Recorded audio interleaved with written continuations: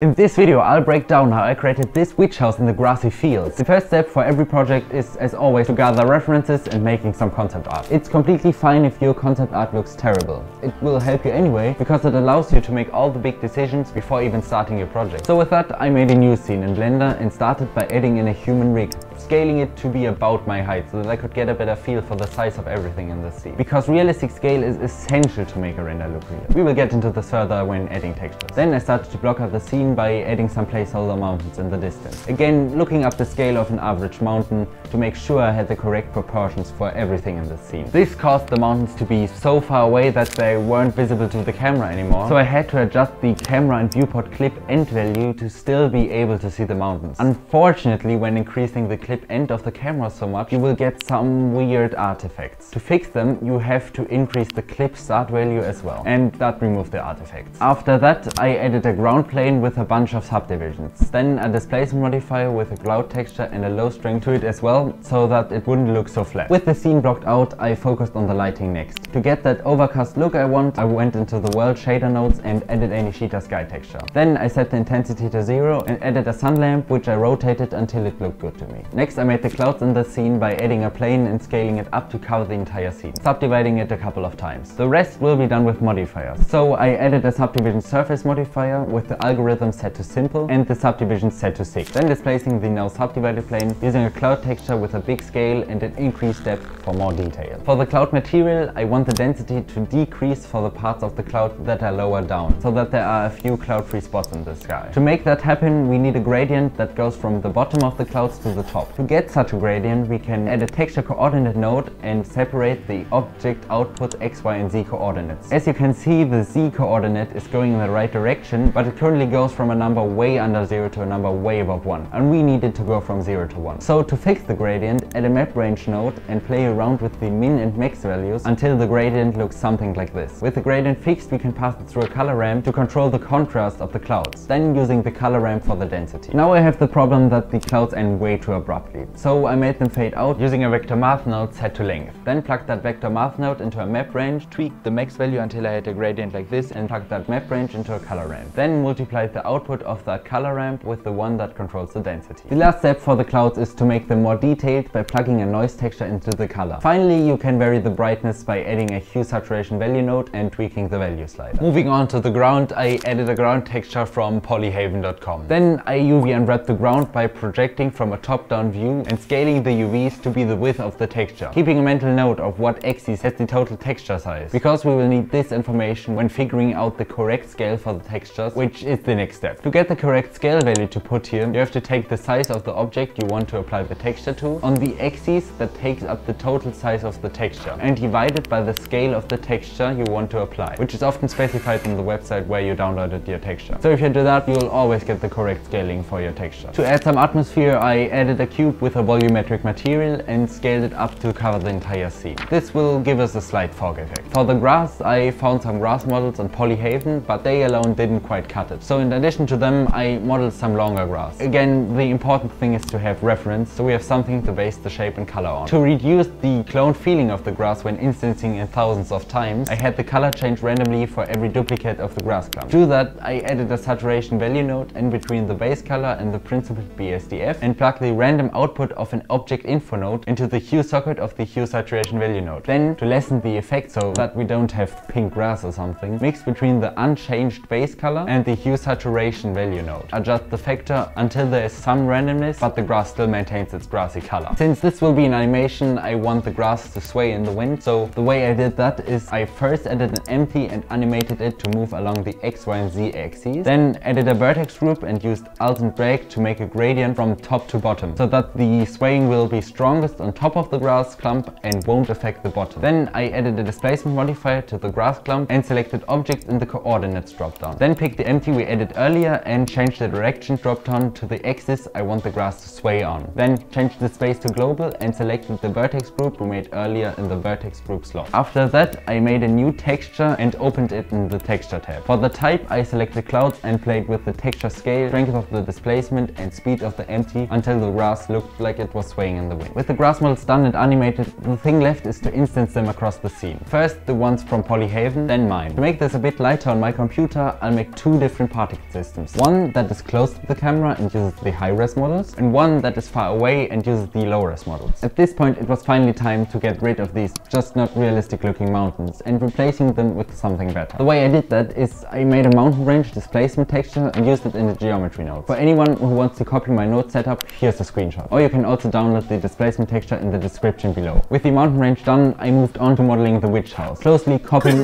working alongside the reference as I went, starting off by making the basic shapes out of cubes and then moving on to adding the details like the windows, beams, window bars. Once I'm done with that, I added textures to all the objects, again making sure that everything has its correct scale. For the house's walls, I mixed between a plaster and a brick material using a noise texture that's passed through a color ramp with a constant falloff. For the moss and grunge, I used a combination of an ambient occlusion node and a noise texture mixed between the objects and a moss material. Then to add some story, I added a light to the bottom right window and another pink one behind the round window on the very top of the house. Who knows what's going on up there? Now that the house is done, I linked it into the main scene. I linked it instead of appending it because I find it's way more organized and clean to only have one master file for every single asset. At this point, the scene was looking great. Still, I wanted to lead the eye towards the house even more. So I painted in a path by first removing the path from the vertex group that controls the density of the grass, and second, painting it into an image texture I added to mix some darker colors into the path. This looked very fake at first since it was lacking a lot of randomness. So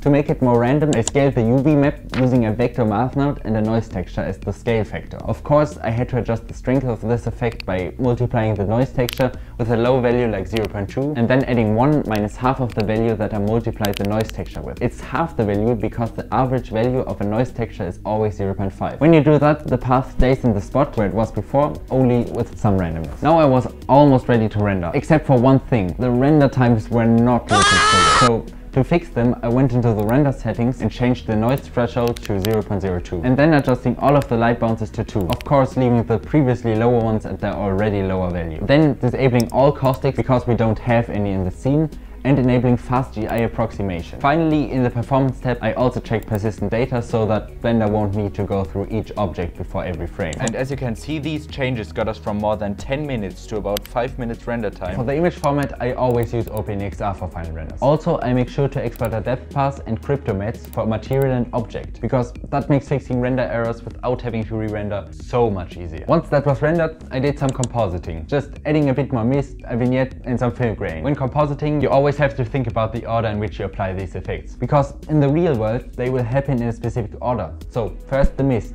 is in the real world, so it happens before it hits any part of the camera. Then the lens causes the vignette, which occurs before the light hits the sensor, which causes the film grain. So that is the reason for that specific order. It's the same as in the real world. Only one last step remaining. Color grading. For that, I use DaVinci Resolve. Import the image sequence, go to the color tab and start by adjusting the lift so that the darker parts of the scene are getting darker. But only make things as dark as they would logically be. If you only have bright objects in the scene, there shouldn't really be anything to do with the lift because it simply doesn't make sense for anything to be dark. The same goes for the gain, which controls bright objects. For the white balance, adjust it until the peaks of the red and blue channels are at about the same height. Then, if the peak of the green channel isn't level with the red and blue, adjust the tint until it is. Then the last step of color grading is to tweak the contrast and pivot until you like it. I went for 1.2 for the contrast and 0.115 for the pivot. But with that done, here's the final render. Please like and subscribe.